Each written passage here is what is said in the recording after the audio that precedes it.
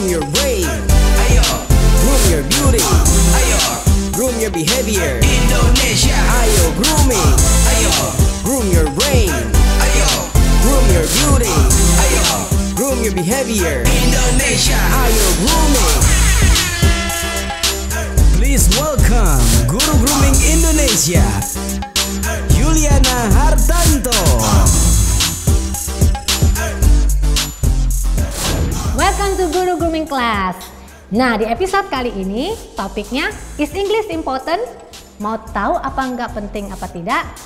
Dengar dari narasumber saya. Dia seorang anak muda yang sangat berbakat, sangat sopan, berkepribadian baik dan berkarakter baik, dan sukses di usia muda. Tapi problemnya dia berbahasa Inggris dalam kesehariannya. Kadang campur-campur Inggrisnya. Siapakah dia? Yuk kita lihat siapa. Well, hello everybody. Hi! How are you today? Hi! Oh, there's so many answers from them. It's complicated. Yeah. You'd better answer my question by amazing, wonderful, and fantastic. And you say together, okay? Yes. I repeat once more. How are you today? Amazing, wonderful, fantastic. Great. That's Okay, great. great. Halo, Ibu thank you Guru. for coming. Thank you for inviting me. Oke. Finally aku ada di. Welcome everybody. Yes, hi. Okay. Finally aku ada di kelas GG. GG, Guru Grooming ya. Yes. Oke, boy. You feel sad gak kalau netizen itu nyinyirin kamu berbahasa Inggris aja tiap hari, terus Inggrisnya campur-campur aja? Sedih gak? You know what? Mau jujur? Ya. Not at all. You don't Enggak. care ya? Nah, I don't care karena banyak banget yang sering ngomong gini nih. Ini lu tinggal di Indonesia, lu ngapain ngomong-ngomong Inggris terus? Ini bukan negaranya untuk ngomong Inggris. To me, kalau punya pemikiran kayak gitu, then where is the right place to speak English? Kayak look at India. India mereka bisa bahasa sendirinya, lalu mereka juga bisa bahasa Inggris. Philippines mereka bisa bahasa Filipin, Makanya Tagalog. tenaga kerja Filipin paling mahal tuh dibayar tuh karena bisa bahasa Inggris. Exactly, maksudnya dan dunia zaman sekarang nih kita udah digital, ya kan? Dimana English dari dulu is the number one language dan sampai sekarang we're a global village gara-gara digital udah, you know, technology is on the rise. Makanya kita harus semua bisa ngomong Inggris. Jadi sebenarnya bukan disedihin, dikasianin orang yang ngata-ngatain kita yang berbahasa Inggris karena Inggris itu penting. Saya buktikan ya, kita balik nih sekarang ceritanya. Boleh. Orang yang 49 hari hilang. Ini ada cerita tentang anak muda yang hilang. Oke. Dia tuh hilang 49 hari. Ya, rame ya kemarin di Itu Indonesia. rame ya. banget tuh beritanya di mana-mana. Like everybody heard the news. 49 hari dia ini hilang dan nggak tahu gimana caranya kembali back to this guy's house. Ya. Sampai one day dia ngeliat ada kapal Panama. Nah, di situ dia minta tolong. Finally nih ada orang yang bisa bantuin gue. Dia ngomong dong, Bu. Tolong aku. Kapal Panamanya tetap aja jalan. Gak ngerti. Nah tiba-tiba dia ngomong gini, help me. Baru kapal Panamanya tuh dia muter balik and saved his life. Makanya. Dan this can happen bukan hanya di Indonesia atau di mana-mana, anywhere in the world. Karena bahasa Inggris itu the bahasa number one language. Exactly. Memang ditetapkan sebagai internasional. Jadi kalau nggak bisa bahasa Inggris harus dikasianin karena gerakan kita akan terbatas, ya kan? Tahu nggak yang paling aku sering dengar tau nggak apa, Bu? Boy, lu nggak nasionalisme banget sih. Lu harusnya lebih banyak Indonesia dong. Lu harusnya membanggakan negara lu sendiri. And then is it wrong? Oke, kita balik tanya pemirsa dulu. Menurut pemirsa, apa arti nasionalisme? Benchmarknya apa? Tolak ukurnya apa? Sekarang saya ilustrasikan dua kelompok orang. Ada satu kelompok orang yang mungkin lagu-lagu kebangsaan tidak hafal semua. Dan nilai-nilai kebangsaan juga nggak ngerti semua. Tapi orang ini ya berfungsi dengan baik di negaranya, dia menjadi rakyat yang baik, dia menciptakan lapangan pekerjaan, dia berprestasi, dia bikin bangga Indonesia, ya kan? Dan dia memberi lapangan pekerjaan buat orang-orang dan dia melakukan social work banyak banget. Kelompok yang satu lagi hafal lagu kebangsaan, nilai-nilai kebangsaan hafal, darahnya pun mengaku darah kental Indonesia. Tapi orang-orang ini ngerugiin negara, ngerusak properti negara, udah nggak nyumbang apa-apa, ngerusak lagi, dan hidupnya mesti ditanggung negara. Nasionalisme siapakah yang lebih tinggi menurut Anda? There you go. Ya. Thank you. Oke, Thank you. jadi kita mesti mengerti Inggris tidak ada urusan dengan nasionalisme. Betul. Inggris adalah additional value seseorang memiliki lebih dari satu bahasa. Betul. Sehingga orang itu tidak seperti katak dalam tempurung, Betul. tidak bisa kemana-mana hidupnya. Jadi Inggris juga nggak penting sih Boy, buat orang yang nggak mau berteman dengan orang lain selain orang Indonesia. Inggris juga nggak penting buat orang yang nggak mau keluar negeri, maunya di negaranya sendiri. So English is not important buat dua orang yang dikatak dalam tempurung ini. Tapi you wanna grow big, you grow high, success, harus menerima bahasa Inggris adalah bahasa internasional. Oh, of course. Deal? Agree? Setuju banget. Is important. English is important. Oke. Yes. Ayo, groom your brain. Ayo, groom your beauty. Ayo, groom your behavior. Indonesia. Ayo, grooming. Ayo, groom your brain. Ayo, groom your beauty. Ayo, groom your behavior. Indonesia. Ayo, grooming.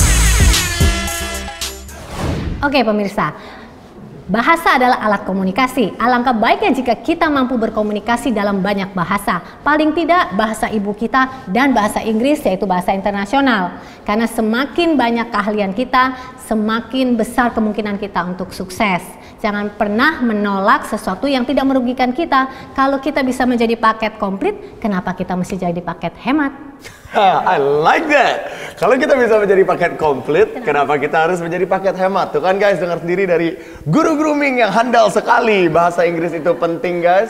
Bu, yang tadi Bu bilang ini di pesantren kan semuanya berbahasa Inggris. Aku pengen lihat dong, maksudnya murid-muridnya. Ya, sebelum kamu pergi makeover Inggris mereka, kita lihat tayangan video mereka presentasi ya. Lihat yang satu ini Boy. Hi, today I wanna tell you about the importance of education. So, education is the source of everything, and we all have known that education is important to everyone. It creates knowledge, builds confidence, and breaks down barriers to opportunity. Education is the most empowering force in the world, yes. As Nelson Mandela, the former president of South Africa, said, education is the most powerful weapon which you can use to change the world. Education is the most important tool in the world.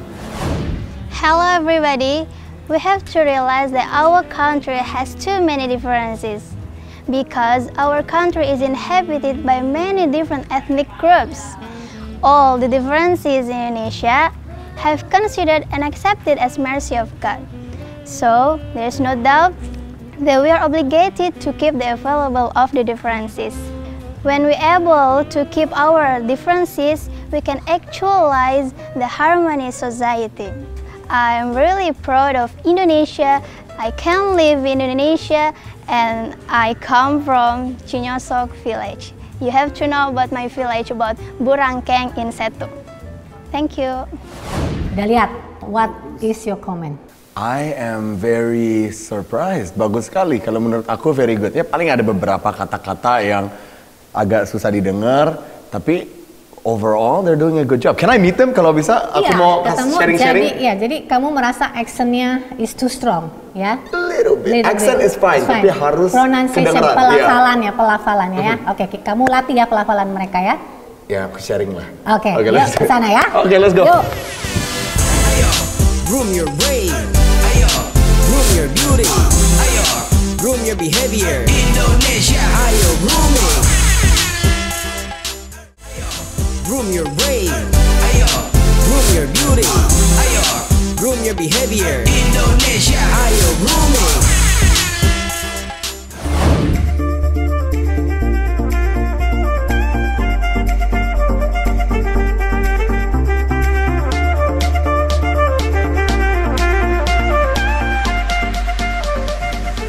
Nah, this is the class that I'm talking about, boy. Hi guys.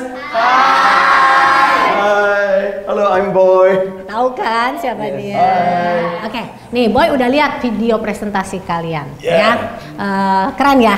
Bagus banget. Ada orang sekolah di pesantren yang supposed to be ajaran agamanya kuat, tapi ada sesuatu lain yang dikuatkan oleh ustadznya, yaitu bahasanya. Karena ustadznya berpikir kalau anak-anak ini lulus harus bisa sukses di luaran, harus punya additional value. Ya, bahasa itu additional value. Dan bahasa Inggris itu bahasa internasional. Jadi biar kita tahu what's going on with the world, we have to understand the language. And to be big, you have to be connected with other people dari negara lain. Bahasa yang dipakai di dunia internationally ya Inggris. Mau nggak mau kita harus menerima bahasa itu dan belajar, ya kan? Nah, Bunda sudah lihat videonya. Bagus, PD-nya ada ya? Bagus. Tapi kan Bunda orangnya maunya apa-apa melakukan satu harus excellent, ya. Jadi Bunda nonton videonya kamu nih berdua. Bunda habis melotot gitu, coba ngerti ini ngomong apa ya. Karena kenapa? Kata-katamu tertutup oleh accent. Kalian menciptakan accent mau keren-kerenan kan supaya dianggap udah fasih berbahasa Inggris. Tapi accent yang salah menutupi pronunciation yang salah, akhirnya orang nggak jelas. Nah, hari ini Boy akan bantu memperbaiki pronunciation, pelafalan, pengucapan, nada, tonasi, kapan stop, kapan mesti menggebu, kapan mesti turun. Nah, itu akan menjadikan presentasi yang keren. Oke? Nah, siap? Siap di makeover. Jadi makeover itu bukan buka aja badan tubuh, tapi kemampuan skill semua bisa di-upgrade. Oke? Yuk kita upgrade ya. Yang boy sama yang cowok, yang cewek, I have someone to help. Wait. Bella, why you wanna help? Because I speak English very fluently. Oh, dia speak English fluently dari maminya. Jadi dia mau jadi guru juga nih. Jadi ada coach Boy, ada coach Bella. Nanti kita adu siapa yang presentasinya lebih baik. Oke?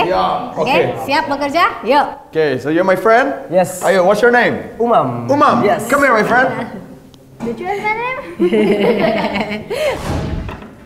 Okay, so you're Umam, right? Yes. I watched your video. Oh ya? Good job. Thank you. Yang paling penting ya kalau menurut aku ada PD-nya dulu. You know, you're doing a good thing, udah PD dulu, berani ngomong. You're on the right track. Okay? Sekarang, tapi there's a little, cuman dikit doang kok, ada beberapa yang pronunciation-nya mungkin bisa lebih diperbaiki. But overall you're doing good, bro. Coba say it to me now.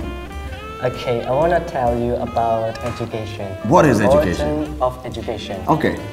Education is really important, as we know, right? Okay, hold on. As Important. Yeah. Education is really important. Education is really important. Yeah. There you go. Simple. As Nelson Mandela, the former president of South Africa, put it, education is the most powerful weapon which you can use to change the world. Nice. You're doing really well. Weapon. Weapon. Yeah. Weapon tuh ini senjata.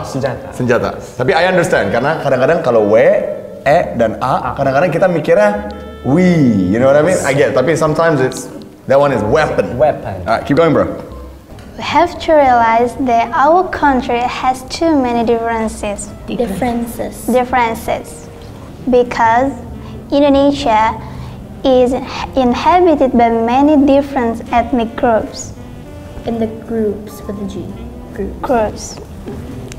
So, there's no doubt that we are obligated to keep the differences in Indonesia. We are obligated to keep the differences. Ladies and gentlemen, Ladies and gentlemen, the sovereignty of Indonesia extends from Sabang till Merauke. Pesantren Motivasi Indonesia berdiri sejak tahun 2011 dan telah memberikan satu kompetensi dasar selain Islamic Studies, pengajaran keislaman yang rahmatan lil alamin, juga menekankan satu komunikasi yang aktif para santri dengan menggunakan bahasa Inggris. Bukan hanya karena bahasa Inggris adalah bahasa internasional, tetapi ia akan menjadi jembatan bagi anak-anak berinteraksi dengan dunia luar. Dan ini juga akan meningkatkan kepercayaan diri sekaligus sebagai added value dari para santri yang dulu dikenal sebagai kaum sarungan. Karena itu kami mengucapkan sangat terima kasih kepada guru grooming Indonesia yang telah bukan saja memberikan pelatihan di tempat kami, tetapi juga memperkenalkan bahwa grooming adalah sebuah langkah yang paling hebat untuk menjadi orang-orang yang sukses di bidangnya. Kami menyebut grooming adalah akhlak. Di dunia pesantren disebut al-adab fauqal ilim. Akhlak itu di atas keilmuan. Melalui grooming, anak-anak santri diajarkan untuk memiliki mentalitas dan karakter building terbaik, sehingga ia belajar tentang bagaimana menyapa seseorang yang datang, bagaimana menggunakan pakaian yang terbaik, sehingga kami menyebut di pesantren motivasi bahwa setiap santri memiliki AAA, the best appearance, the best achievement, and the best attitude. Penampilan yang terbaik, prestasi yang terbaik, sekaligus sikap mental yang terbaik. Semoga pesantren motivasi Indonesia lewat grooming ini akan memberikan yang paling bermanfaat buat bangsa kita. Terima kasih. Hello everybody, here I am. Kalian tahu, saya habis grooming myself. Grooming pelafalan bahasa Inggris, grooming body gesture, and also my style pakaian ya. Jadi, if you want to speak English in correct pronunciation, you must do it. Karena correct pronunciation itu membuat orang lain mudah memahami apa yang kalian katakan tentunya. Dan poin yang kedua, kenapa kita harus grooming adalah body gesture. When you want to presentate anything in other people, in front of someone or everyone, you must full of body gesture. Jadi nggak flat gayanya, oke? Yang ketiga adalah penampilan. Jadi penampilan harus menarik. Jadi orang-orang tidak bosan memandang kalian. Oke, so let's grooming ourselves. Let's groom yourself. Indonesia, ayo grooming. Thank you. Hi everyone, my name is Adinda Islamia. I myself, santri pesantren motivasi Indonesia, ingin mengajak seluruh masyarakat untuk grooming. Karena dengan grooming, we know mana yang sesuai dan mana yang tidak sesuai dalam hidup kita. After I'm studying with Boy William and Bella and especially Bunda Yuli, I know which bad pronunciation and well pronunciation. Like Bella told me how to say group. So you should circle your mouth. Mulutnya harus bulat. Like Bella told me, groups. Dengan grooming, kita tahu mana yang sesuai. Tidak harus dengan gaya yang mewah karena grooming sederhana tetapi tetap berkelas. So, Indonesia, ayo grooming.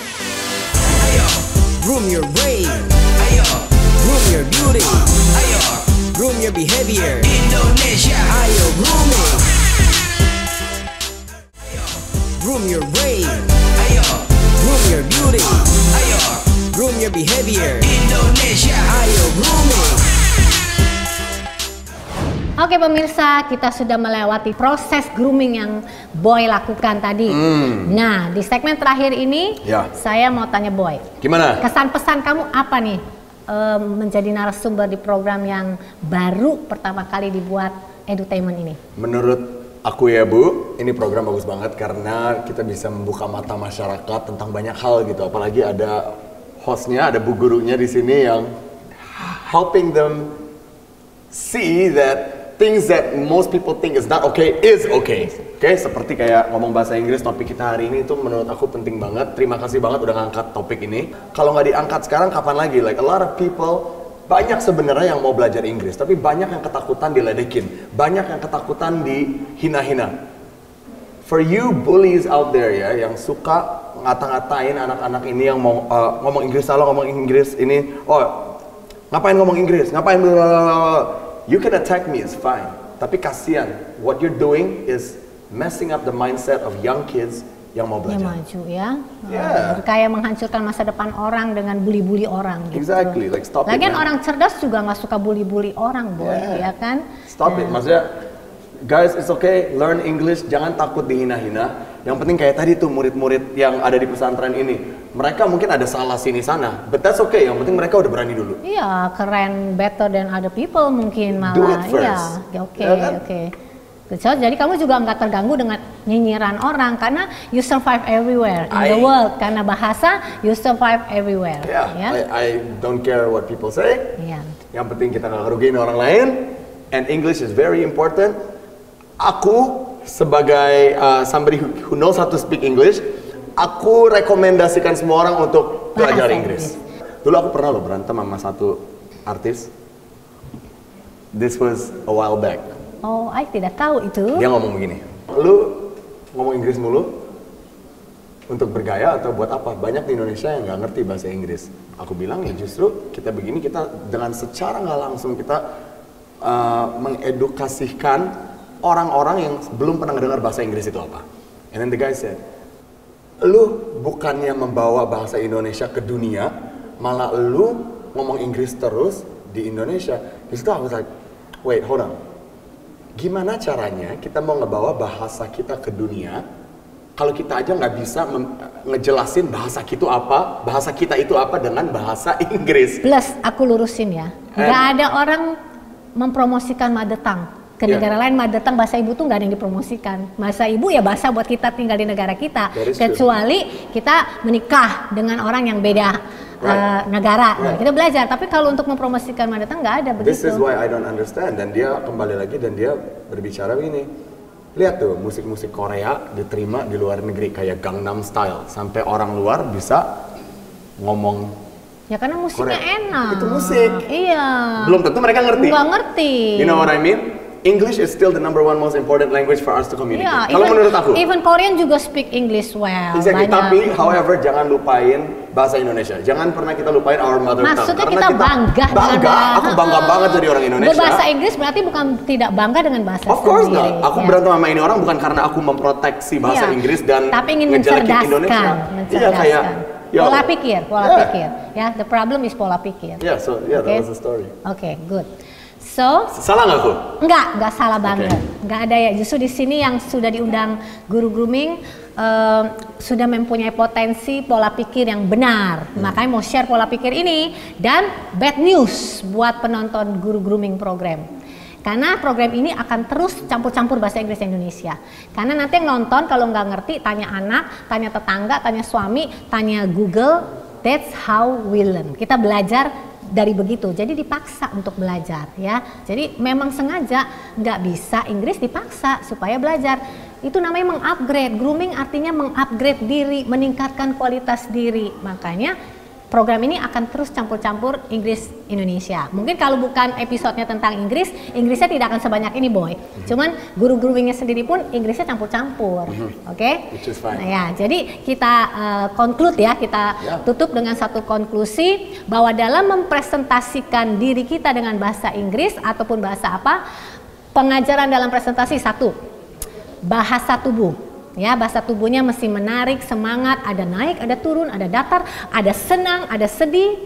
Kedua, tonasi suara dan volume suara supaya audiens mendengar. Ya dong, kalau ngomong bisik-bisik siapa yang dengar? Oke. Yang ketiga, ini pelafalannya harus jelas. Jadi orang nonton, lihat, ngerti apa yang kita omongin.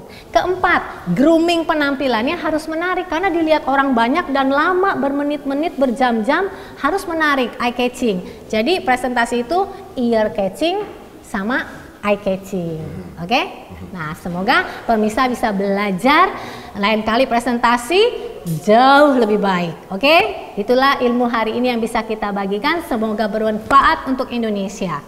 Boy, boleh sama-sama ngajak Indonesia Ayo Grooming. Oh iya. Oke? Kita bangkitkan semangat orang Indonesia, terus meng-grooming diri, mengupgrade diri, meningkatkan kualitas diri sampai mencapai standar, bahkan di atas standar. Karena orang bilang begini, Boy, jika Anda di bawah standar, Anda tidak bisa berkompetisi. Jika Anda punya standar, Anda siap berkompetisi. Tapi kalau Anda di atas standar, Anda akan menang dalam kompetisi. Oke, let's groom ourselves. Let's do it. Oke. Indonesia, ayo grooming.